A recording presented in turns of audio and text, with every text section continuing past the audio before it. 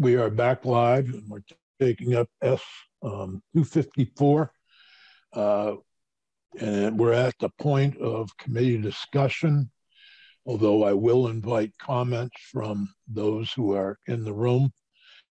We try to keep everybody appraised of what's going on who have testified on the bill. And so I appreciate all the different sides that have, and I'm going to say sides because, usually say there's one side and another side, and, the two sides you come to compromise with. In this particular bill, it seems like there's 5 or 6 different sides, and we're hearing conflicting information from all of those sides. And I want to make clear that the bill we're talking about is not designed to tear down police or anything of that nature. It is designed to have a discussion about qualified immunity. And Ben has helped us very nicely understand the history of qualified immunity. Ben Navagowski, our legislative counsel, has done a terrific job in working on this bill. And the legislature has never actually had a voice in this. It's all been done through common law and rulings by Vermont Supreme Court as well as the United States Supreme Court. And I want to make clear it's our job to look into these matters. And really at the heart of the issue for me is the balance between civil rights and civil policing. This bill is about striking that balance with a uniform policy that applies alike to local, county, and state police. And I've read a lot of criticism of the bill regarding frivolous lawsuits. And I just want to make a few comments about that, and then we can, I'm happy to hear from others. But, that's something as chair of this committee and as a member of this committee, I've heard often is frivolous lawsuits and the worry about it. We're hearing that about the right to farm, for example, in S.258. But there are barriers to filing frivolous lawsuits, including attorney sanctions and judges' ability to dismiss cases. And in general, Vermont is not that kind of litigious state with runaway lawsuits. And one of the things that was in the bill as introduced was loser pays. In other words, if there is a lawsuit against a law enforcement officer, that at least the intent of the sponsors of the bill, including myself, was that to avoid those frivolous lawsuits, the officer would be indemnified for any of the costs of defending him or herself in the lawsuit. So I'm kind of disappointed that hasn't even come up in the discussion by many of the opponents of the bill. I saw my town manager forward me a blurb from VLCT, and I didn't hear anything about that portion of the bill. And maybe it's just because it was overlooked. But that was put in there to try to avoid frivolous lawsuits. And if there are, and they get to that point, I've been sued. I know what it's like. I know what it feels like. It doesn't feel good. And because of the way it all turned out, it cost me $22,000 to defend myself on a lawsuit that took the jury about, I think the amount of time it took them to walk to the jury room and back, they couldn't have had more than a half a minute to discuss the bill, could discuss the suit, and came back and found us to not be at fault. By the way, when we're talking about the jury bill, that was a jury of 8 people.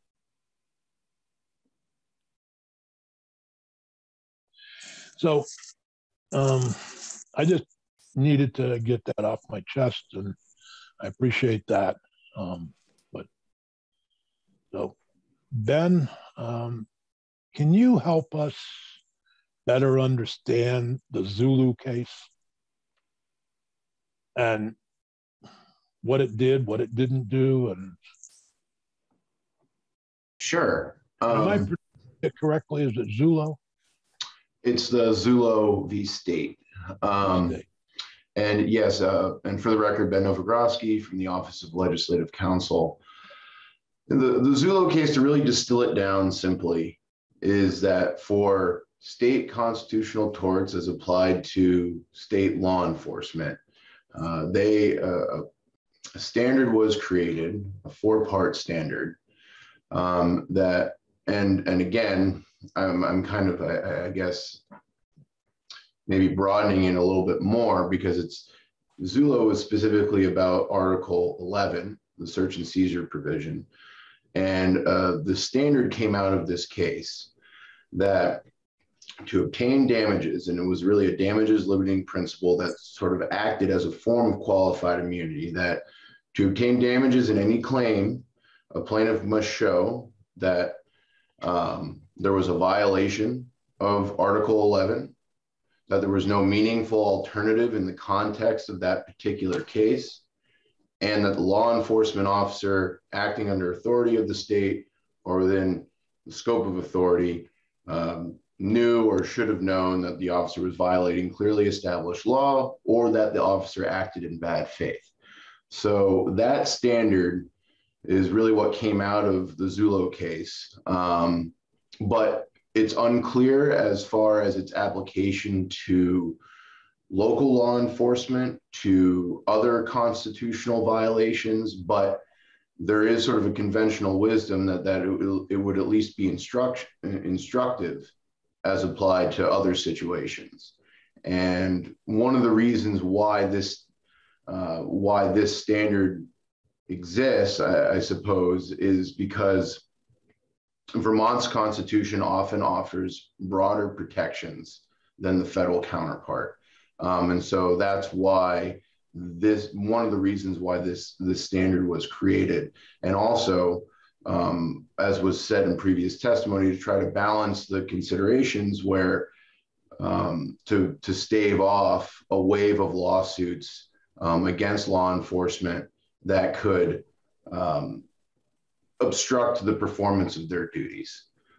So the court felt that this was a damages limiting principle to try and address all of those considerations.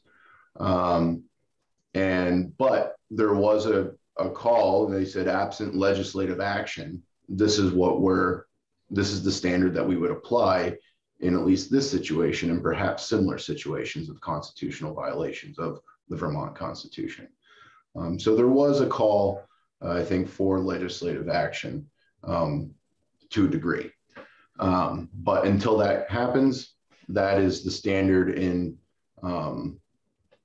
that context of at least Article 11 violations and potentially more constitutional violations. What are the questions so far about that? So, Senator White. So if we did nothing, this is the standard that would be used from now on in Vermont around the Article 11 violations. For Article 11 violations as applied to state police, Yeah. I could say pretty confidently that this would be the standard that would be used. However, it may not be used in other contexts. Right. But in anything under an Article 11 violation, this would be the standard used. Yes. We were just talking about sheriffs in the agenda item ahead of this one. If a sheriff did it, county sheriff, would they be covered by Zulu? I can't say with certainty that they would. I think that Zullo would probably be instructive in the case, but there is uncertainty over different officers because local law enforcement and sheriffs are a little bit different since they're county-based, but local law enforcement has, and this is a discussion that's gone on, there's municipal immunity, and whether or not that applies to local law enforcement is sort of an inconsistent question throughout the case law. There are many cases where local municipal employees, so someone that works for the water department, municipal immunity is a completely different test, but it would apply to them. However, there's inconsistency in the case law as applied to law enforcement specifically. The majority of the cases that come out of Vermont are cases involving state troopers. There are a handful, though, that involve local law enforcement. However, it's not clear the tests that they apply in that situation.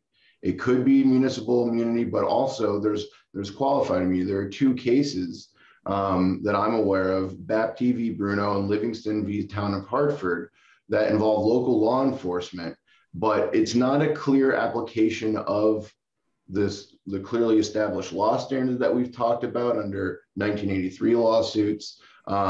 There hasn't been a case really yet with the Zullo standard, but there's also discussion about this municipal sort of discretionary proprietary function as well. So it's a really long way of saying that it's unclear how it would apply to sheriffs.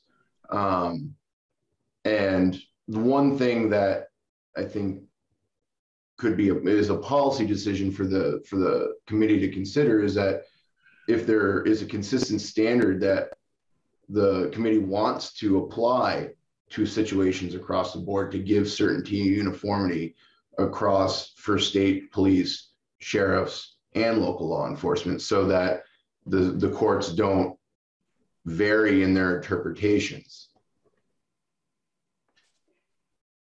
Okay. Senator White and then Commissioner Shirley. So I just have one more question for Ben on the Zullo case. I mean, I might have more, but right now I have one. It only applies to constitutional rights, violation of constitutional rights, specifically Article 11 constitutional rights. Specifically Article 11, yes. Thank you. Commissioner, thanks for being here. Thank you, Senator. Sorry, I was a few minutes late. I was on the House side for a bit. For the record, Mike Sherlin, Commissioner of Public Safety. I don't want to sound or come across as argumentative with counsel, but I've been texting a few folks while this has been going on.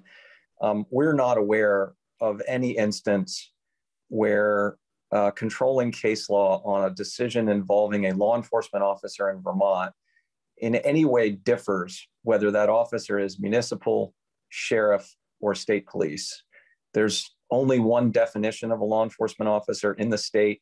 We train to the same, when we train about legal obligations, both civil and criminal process, they're identical. My experience with civil litigation now both on the municipal side and on the state side is that when we're considering cases that are brought against law enforcement agencies, that all of the decisions are controlling in Vermont. So Zullo, by extension, would be controlling to municipal agencies as well. Important to note, I am not an attorney, but I would certainly urge you to get additional legal opinions on this, because I am quite confident that Zullo applies across the board, as do other decisions related to both civil liability and criminal procedure. Senator White. So I just want to ask Ben one more question. And I will always have one more question, probably. I am so sorry. But well, I thought your question was for Commissioner Shirley, so I'm going to thank Commissioner Shirley. Sorry. I'm sorry. Thank you, Commissioner.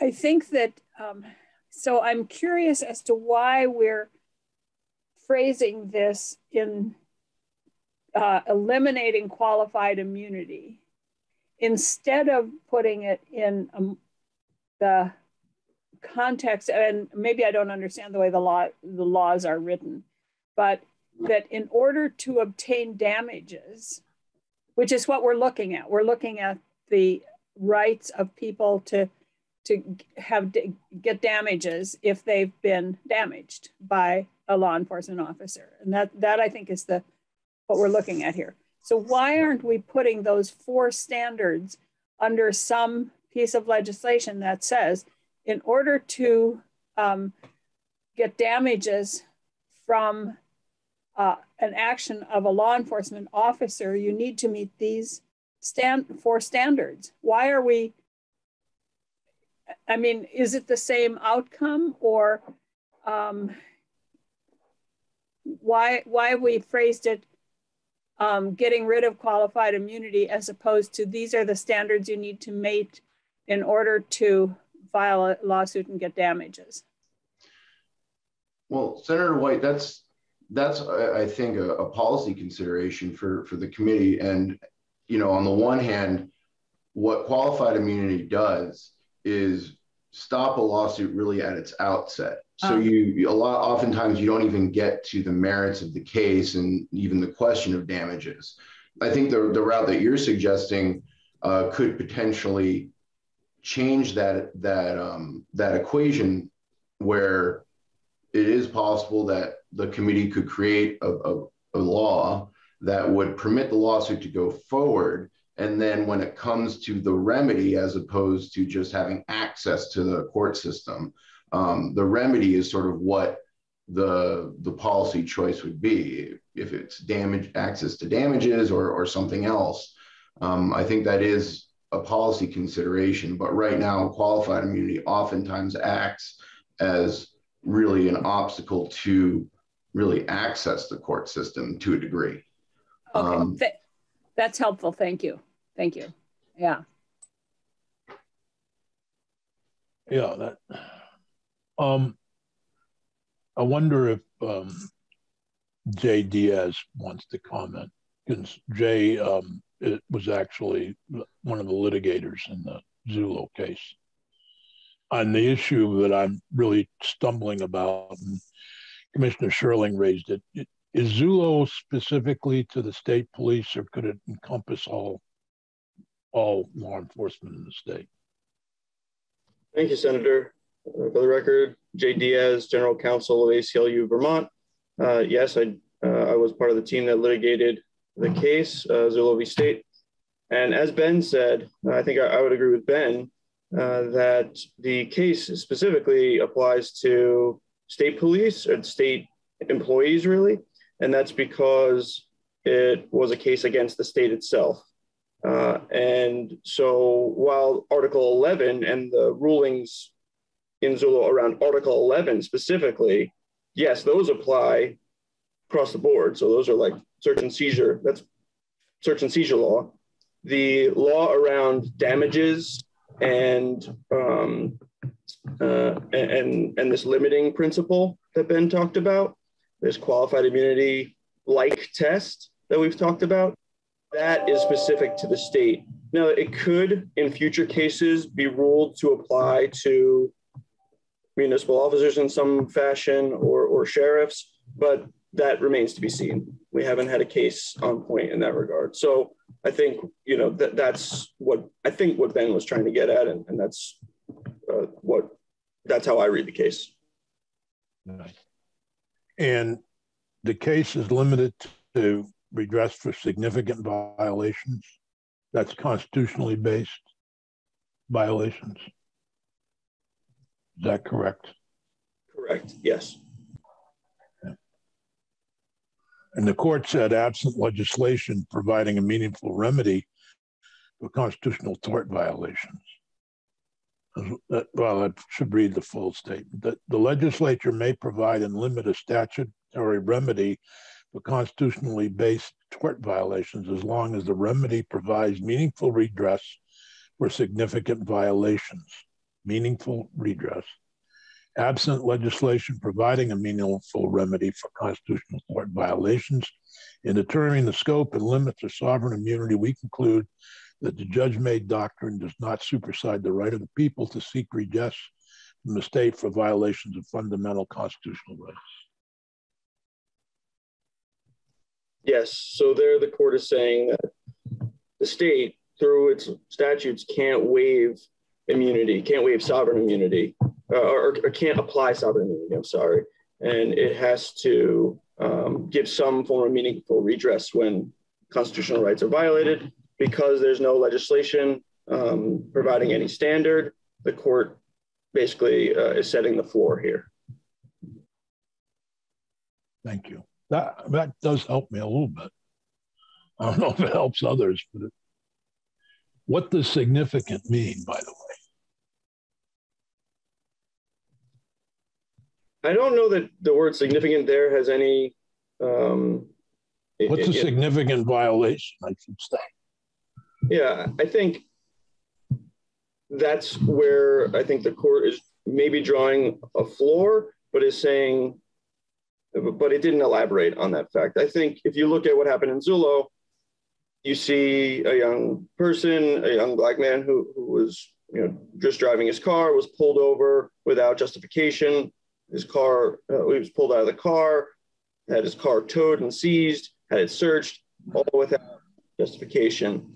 Those are the types of things I would consider significant violations of constitutional rights.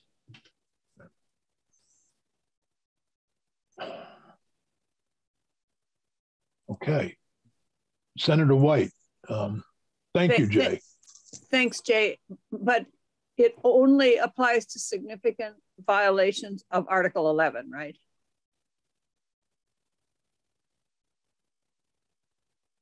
So yes, Zulo is specific to, and those limiting principles we talked about, the limiting principle we talked about is specific to Article 11 violation. It is not the same test for other violations of state constitutional rights. Thank you. Other questions for Jay or for anyone who's in the room?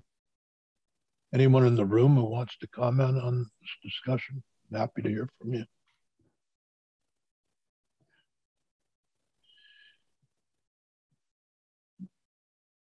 Brad, you're muted. Hear me? Yeah, now we can. Okay. I just want to go back to your concerns about frivolous lawsuits and issues that have been raised around that. As I said last time. Could you identify yourself for the record? I'm sorry, Bradley Meyerson. I am retired but still licensed attorney. Paulette. I've testified and reinforced this in letters to the committee that the concern about frivolous lawsuits is a non-issue based upon the statute having, as you identified, Senator Sears, a loser pays provision, but also concerns about frivolous lawsuits ignore the fact that A, Vermont simply does not have that type of litigation climate, and sub B, the plaintiff's attorney, and I can say this from my own long experience, performs a screening function in terms of whether it is worth the risk on a contingent fee basis to handle such a claim and take it to trial, knowing that, among other things, he or she will have to spend a lot of money out of their own pocket for experts and to prepare the case, and also because of facing the prospect of loser pays. So I don't think that the fear of a wave of frivolous lawsuits is a genuine concern and should not be an obstacle to passage of the bill. Yeah, they usually, I was watching Channel 13 News this morning and saw somebody in New York was sued. The guy who runs a store was sued for requiring the guy to have a mask on during the mask mandate in New York. And he was sued for $250,000 by somebody who didn't want to put a mask on, and said he was practicing medicine without a degree. That was the basis of the lawsuit. So, of course, that grabs headlines. And, like I said, most people are afraid of lawsuits. They don't want them. They don't want to have to And I'm sure the guy that runs the grocery store doesn't want to defend himself against that type of lawsuit. Anyhow, that's what I get for watching TV. Anybody else who wants to comment, welcome. Can I get back to Mr. Ben? Mr. Chair? Yes, Karen Horn, yeah. Yeah, thank you. The one comment that I would have is in response sort of to the comment that frivolous lawsuits don't happen in Vermont, but you are changing the landscape here. And so what has been the case in the past may not actually be the case in the future. I just want to point that out to the committee.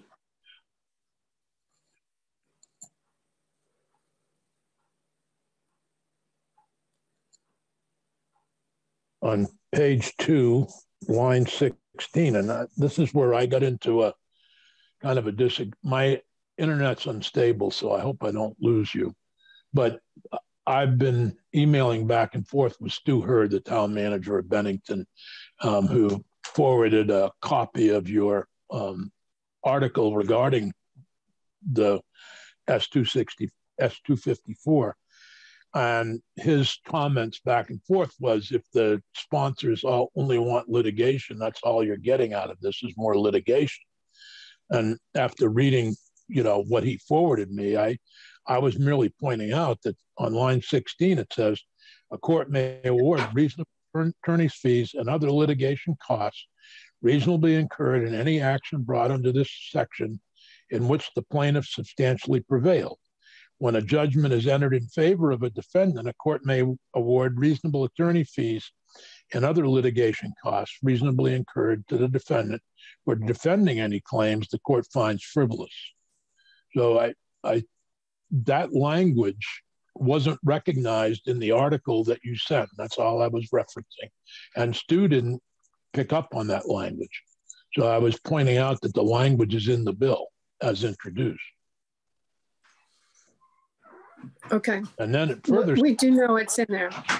Yeah, well, and then it further says on line 10 of page 3, notwithstanding any provision of this section to the contrary, to the extent that a law enforcement officer's portion of the judgment or settlement is uncollectible from a law enforcement officer, law enforcement agency, a law enforcement agency's insurance will satisfy any such uncollected amount of the judgment or settlement.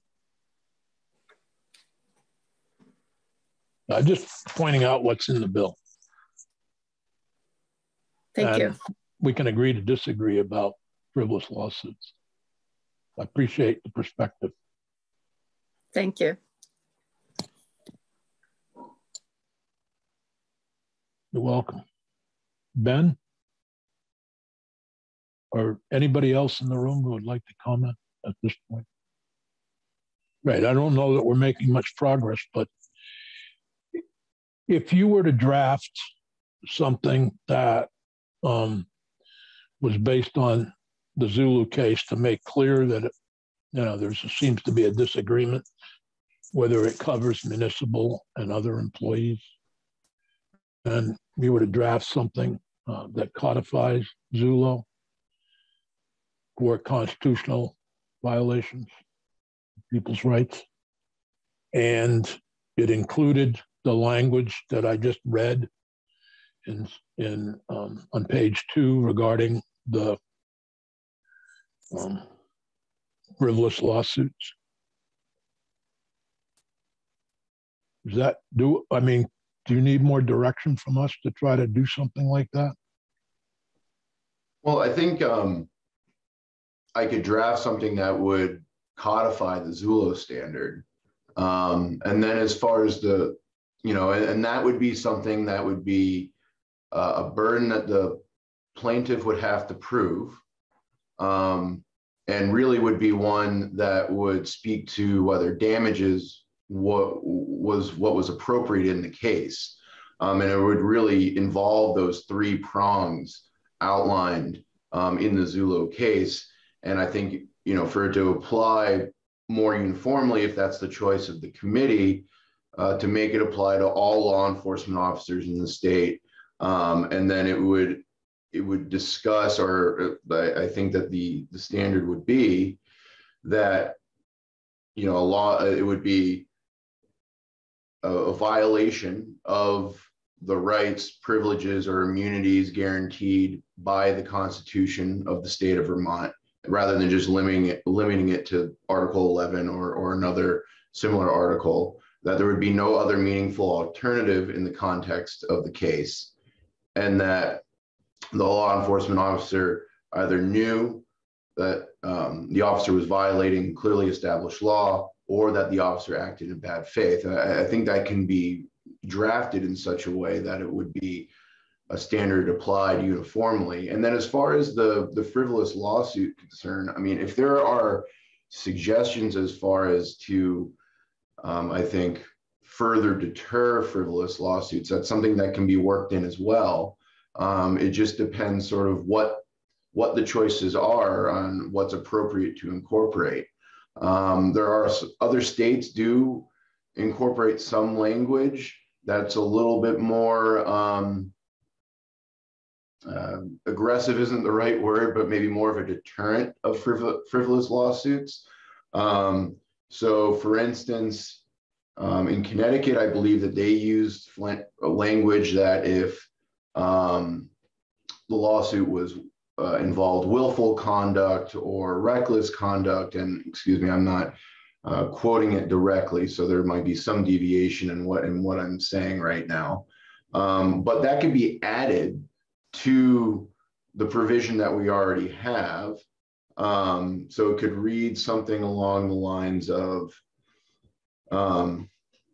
that, you know, a court may award reasonable attorney's fees and other litigation costs reasonably incurred under this chapter in which the plaintiff substantially prevailed, or if the defendant acted in bad faith, or if the court finds that there was bad faith.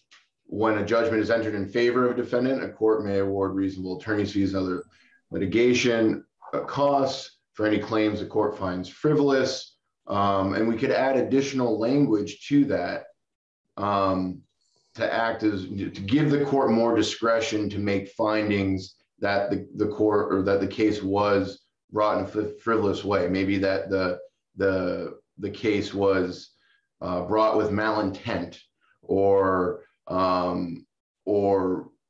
somehow was trying to deter a police officer's otherwise lawful conduct, something along those lines. But I think that really comes down to the committee's choices as to what it wants to do as far as incorporating more deterrent language. Was that part of Connecticut's qualified immunity law, or is it part of just state law in Connecticut? No, it's part of their recent qualified immunity law that was passed, and I apologize for not having the exact. Oh, that's fine. That's fine. This is more like committee discussion and getting somewhere to. So that's fine. I just I think there personally I'm comfortable with having something of that nature in there. Either, you know, maybe you could draft something up based on Connecticut, and then we have the choice of what's in the bill currently. Mm-hmm. Okay, and actually, I do have the language now. If you want to, if you don't mind indulging me. No, go ahead. So the language in the Connecticut bill was that in any civil action brought under this section, if the court finds that a violation of the section was deliberate, willful, or committed with reckless indifference, the plaintiff may be awarded costs and reasonable attorney's fees. But that was just, they don't have it on the flip side that the defendant may. But my point is that there could be language of a similar nature that could be applied to either a plaintiff or a defendant to award them attorney's fees. Well, I think it's important to have something in there for the defendant.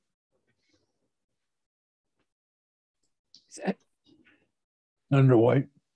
So Ben, I'm not sure I completely understood that, because currently there is something in there that if the case is won or lost, that the defendant and the plaintiff will have to pay each other.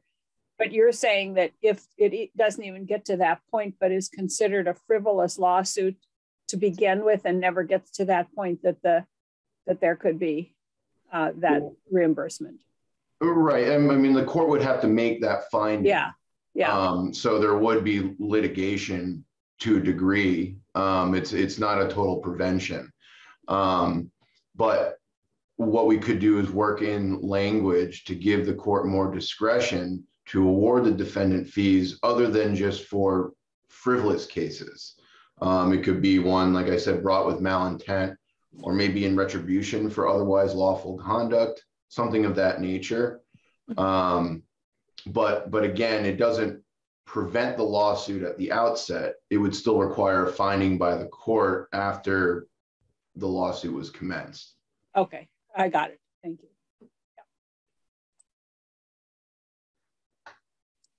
Yeah. If I just can comment here that Ben is a saint putting up with my questions. Oh my God, no. Well, he's terrific, but I don't know if we'd want to give him sainthood yet.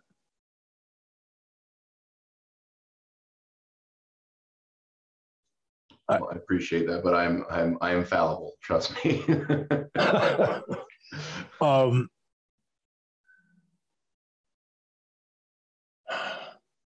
Do you have is there a way to incorporate some kind of report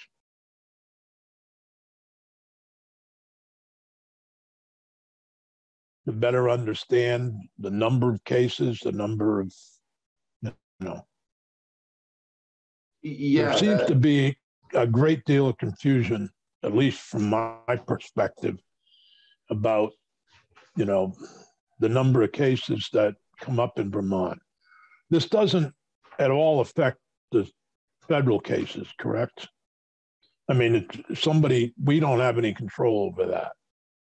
Right. This would just be for violations of the state constitution. There would still be the avenues for a Section 1983 claim in federal court, which can also be brought in state court, but only for violations of the federal constitutional rights. But yes, this would be exclusive to state constitutional violations. And I think what you're suggesting, Senator Sears, is another provision that's similar to what was in New Mexico's statute. They do have a report that would be published about the number of cases that have been filed and things like that. So I think that's something that could be worked into an amendment as well. Yeah, that's what I had in mind, something like New Mexico.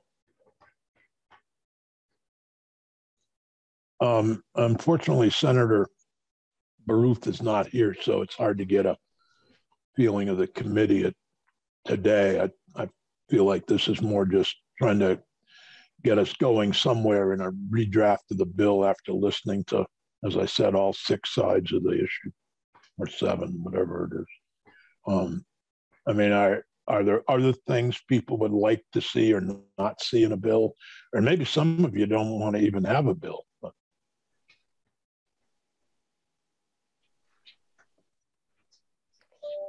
In the Senator Mike Public Safety, on your last point, I will take that position and simply say, it is our experience that there are avenues, plenty of avenues to litigate law enforcement. Also of importance, I don't know if this point has even been made, when law enforcement does find itself in a position where someone's rights have been violated or someone has been wronged or injured in a way where compensation is appropriate, there is rarely, if ever, a hesitation to make that right. And my final point, going back to the very beginning of my testimony, we should be investing in better outcomes, not working on more ways to create litigation. I continue to fear the cascading impacts of a variety of different things, including our policy decisions on our ability to recruit and retain and ultimately deliver public safety services in Vermont. And passing anything of this nature, which is going to create additional litigation, is going to damage our ability to operate. Okay, thank you. So I'll just pick up from the commissioner's statement. I met the commissioner when he came before our Human Rights Commission, and he was still chief of police. I have to concur with him that there are many avenues for people to get relief here. I remain frustrated that this conversation has arisen at a time when the frustration being expressed is really concentrated on the national level and not the state level. I've pontificated on this subject last time. I don't mean to belabor the point, but Senator Sears, you asked the question of whether you just don't want a bill at all, and that is my position still. Okay. Senator White. Well, I continue to look at this because I do think that people need to have the, people who are damaged need to have the ability to recoup those damages. I don't know if what we currently have is sufficient. I don't know that this is the right approach, but I will say one thing. People in testimony, one of the things that we hear constantly is that this would improve police accountability. And I don't believe for a second that that is true. I think that we are working on many, many avenues to improve police accountability. We have, we've been working on it for years. We changed the Criminal Justice Council. The Criminal Justice Council is now operating in a really different and very professional manner. The two chairs of it are Mark Anderson and Susanna Davis. They are working really hard to make police accountable. There's a professional regulations subcommittee that's really working, and it's taking them a little bit of time, more time than we had hoped because of COVID, because they can't meet in person, and so they're doing everything on Zoom. So it is taking longer, but they are working really hard, and we have other bills before us that would address police accountability, and we have been working on that. So whether this is the right way to give people access to damages that they incur, I do not believe that it is the way to improve police accountability. There are many, many, many other things. The training, we worked on establishing the 3 levels. I mean, we've been doing this for years, so this is not something new. And I do take offense when people say that the law enforcement in Vermont has not been willing to work on changes and not been willing to engage in these conversations. So I just needed to put that out there, that no matter where I land, I do not believe this improves accountability. And I do not believe that law enforcement in Vermont has been negligent in coming or uncooperative in trying to improve what was already probably a better culture than in most other states. So thank you. Thank you. Well, I do think there is strong support for law enforcement in Vermont. I don't think we're like some other states where we don't see it, but we have pockets where and groups that feel marginalized. And we heard from many of those folks early on in testimony. And so if this bill doesn't pass, it's not the end of the world. And we have raised an issue that I think deserved to be discussed after 55 years of not having a legislative committee look at qualified immunity, which was invented by the courts, not by legislation. I was an interesting email from Mark Hughes, and unfortunately he can't be here with us this morning, about the history of qualified immunity and what it originally was designed for. I don't know if you all got that email, but Peggy, if you want to send it out or post it, I think it's fine. It's interesting, the history of qualified immunity. So it was, done by the courts and not by the legislature. And I think that's one of the reasons that I have moved forward with this bill. My respect and admiration for 99% of the law enforcement officers, if not 99.9%, has not changed at all. And I have the greatest respect for them. And my respect for, and we, in our earlier discussion about sheriffs, I have a great deal of respect for them, and trying to work with them on courthouse security. It's not about me trying to tear down police, but rather trying to make sure that we do the best we can. But where it ends, we shall see.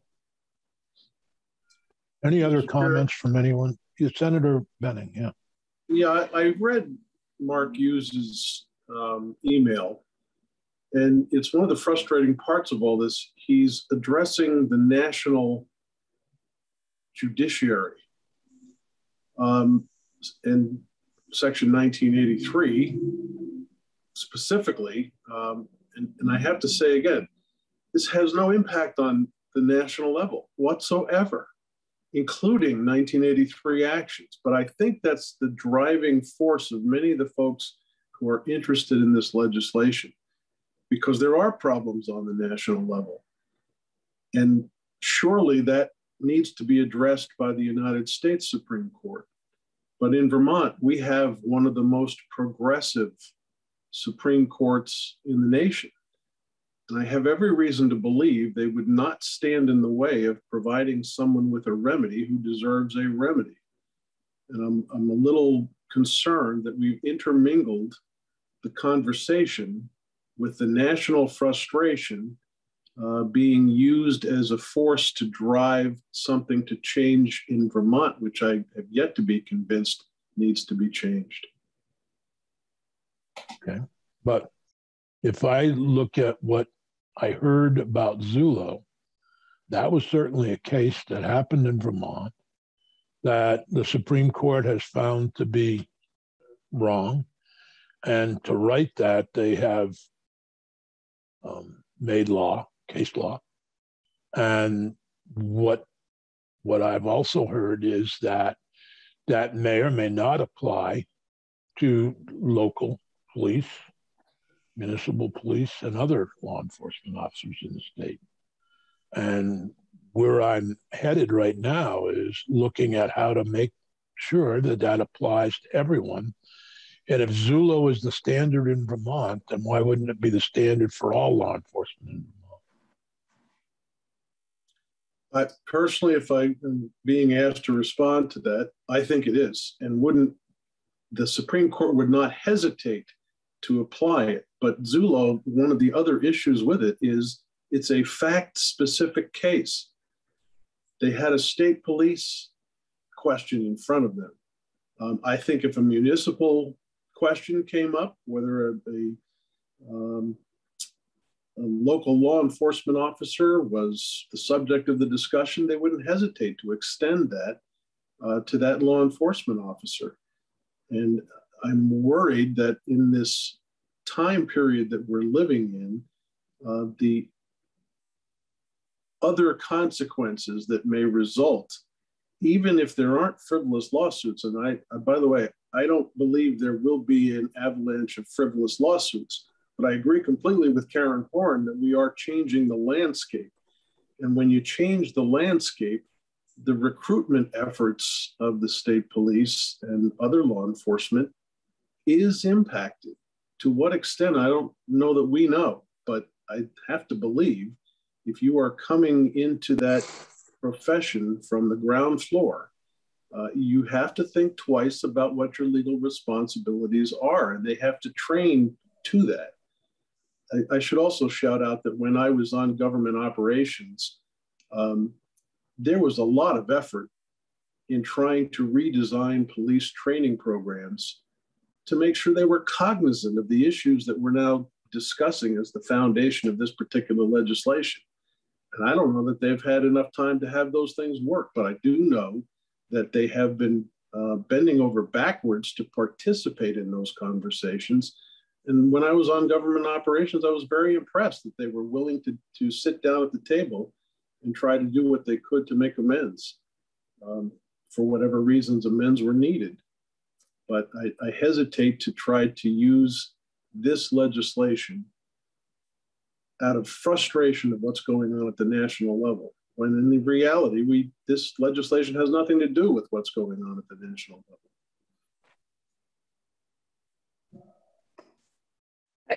Could I just add a comment about the application to other law enforcement officers? I think what Ben was saying was that he really can't speak for the court. He's our attorney, and he can't speak for the court and say that it definitely would apply because this was a fact-specific case.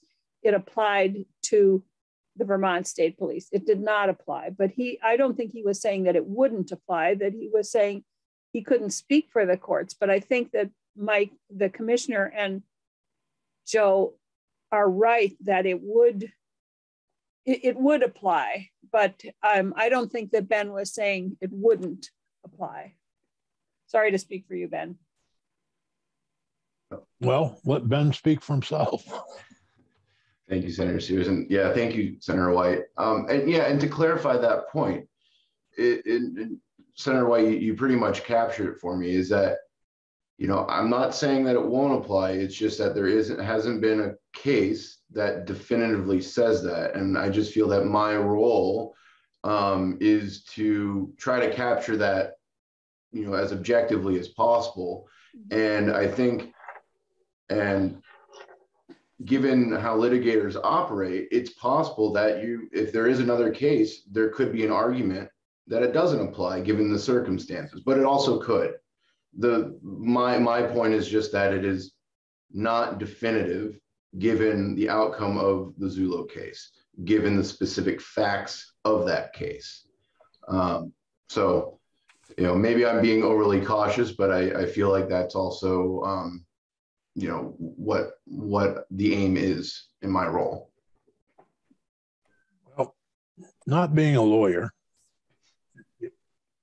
throughout the Zulo, there's like 5 or 6 times when the court says things like absent implementing legislation, when the legislature has not created an alternative civil remedy, in the absence of any applicable legislation addressing constitutional torts, we are cognizant of our need to be cautious when judiciary recognizing potential damage liability to be imposed on another branch of government. Retaining limited immunity prevents judicial branch from intruding upon functions of the legislative and executive branches through adjudication of tort suits. If the Supreme Court wasn't inviting the legislature to act, I don't know how many more times they could say it. And so that's kind of where I'm at right now. And if we decide not to, it's not going to be the end of the world. We killed about 4 bills here this year, much to the dismay of many of the supporters of the bills. And, if we do that here, we do it. That's not going to be the end of the day for me. And we all know I'm sure that people who wanted to see a no-knox warrants bill are disappointed in our action not to pursue it. But that's the decision we made as a committee. And if we make the decision to not pursue this any further, so be it. We've spent a lot of time on it, but that's the way it is. I would just like to respond, Senator Sears, quickly by saying, you may not be a lawyer, sir, but you know a lot more about the law and how the laws dovetail with each other than a lot of lawyers that I do know. Well, thank you, Senator. Whatever that's worth. Thank you. Senator Nicka. So as I had said previously, I feel we've done through the years that we've been on this, that I've been on this committee, We've done a lot of work to improve policing. It was, some of it was very difficult to get to where we did get, but starting, I think, back in 2017, I mean, I have made some notes here, Act 56 was enacted, which established new provisions for the professional regulation of law enforcement officer. In 2020, we passed Act 147, defining prohibited restraints.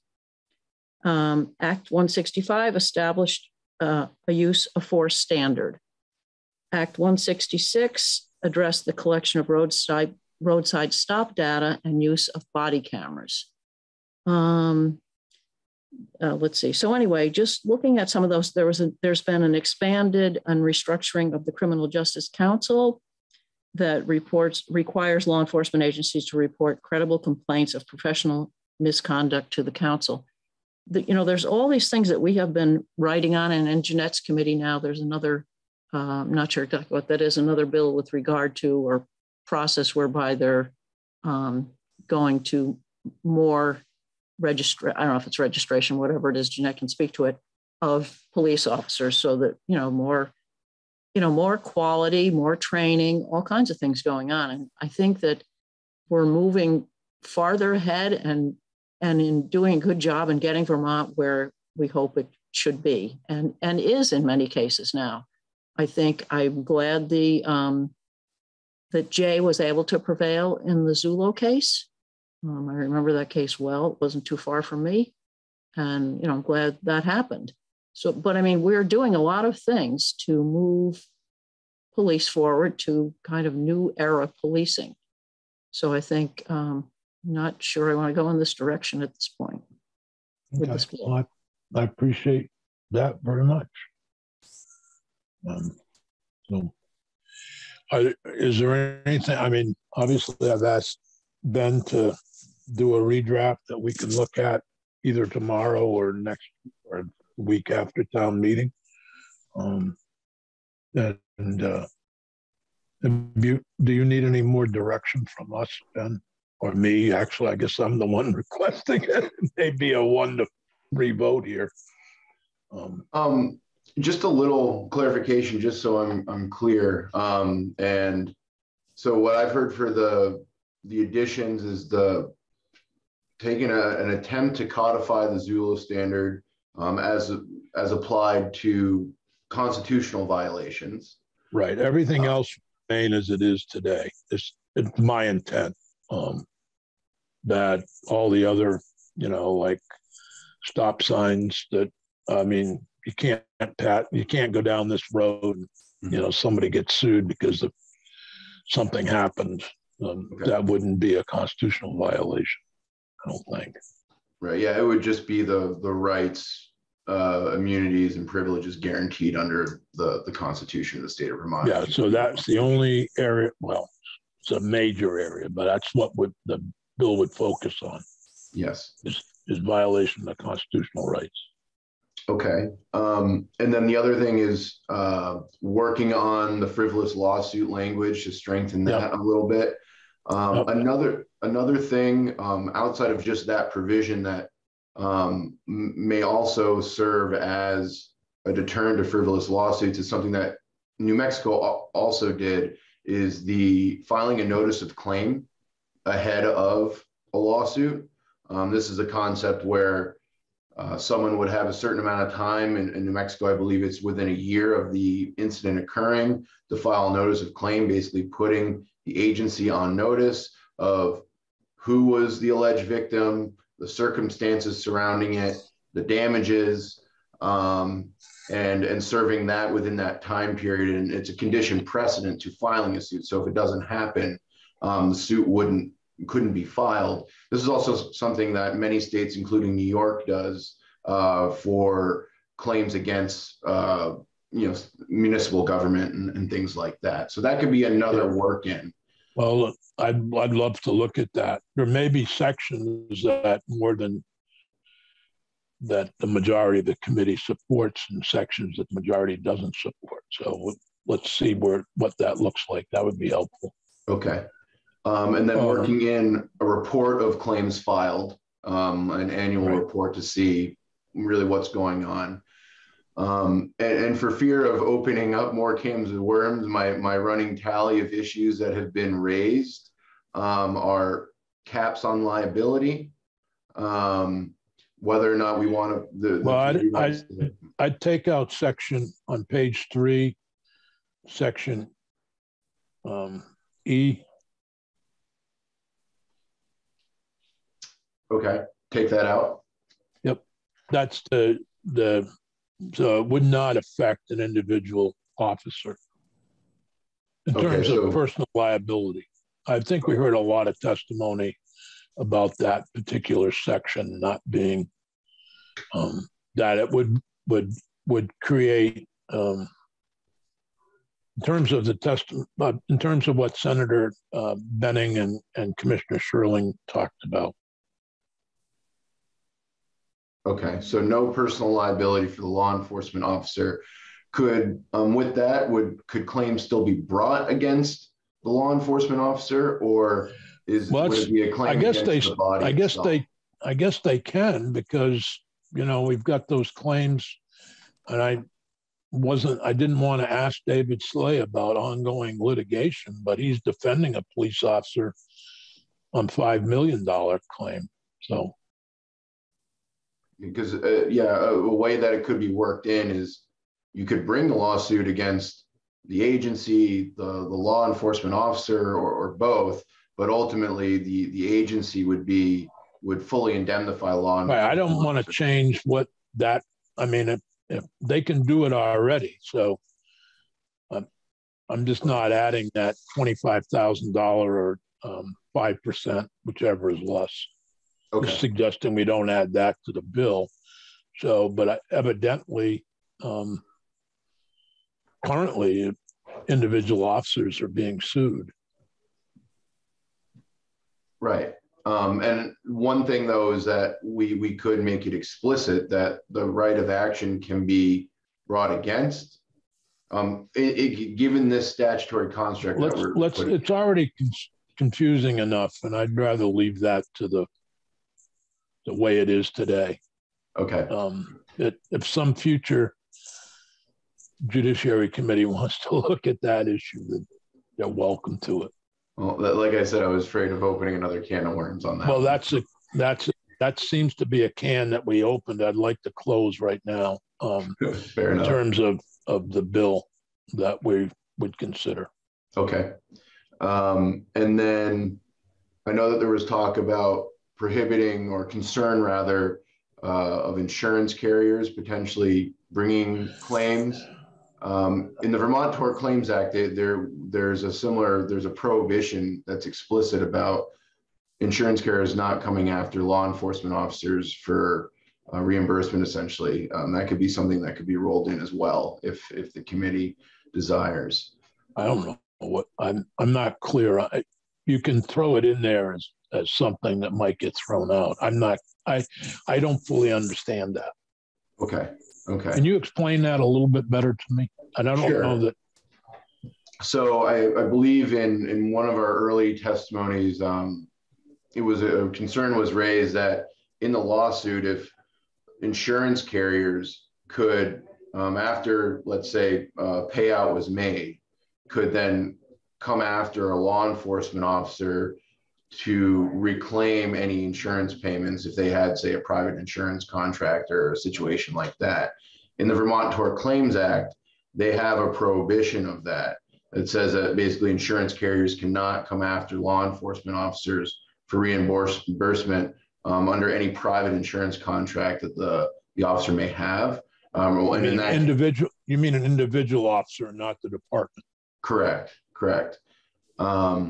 I guess with the answer before of that, if they're not going to be personally liable, it may not be necessary to actually incorporate that provision. Yeah, I don't know if it is or not, but my understanding is that, and I don't know for sure, but there's been at least 3 settlements in recent history in Bennington between the town and litigants.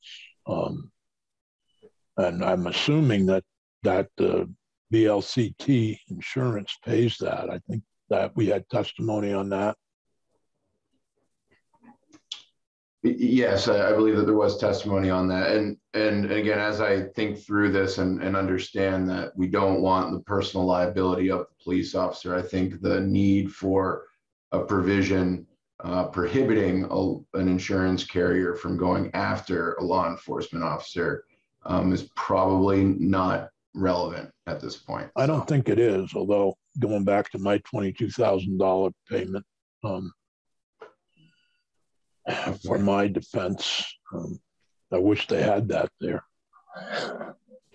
Okay. All right. So that rounds out sort of my checklist of just concerns to make sure of what's in and what's out of the new draft. So there'll be the codification of Zulo for constitutional violations, strengthening the frivolous lawsuit language, a notice of claim, and a report of claims filed. Something like New Mexico. Okay. Someday I'm going to get to New Mexico. It's one of the few states I've never visited.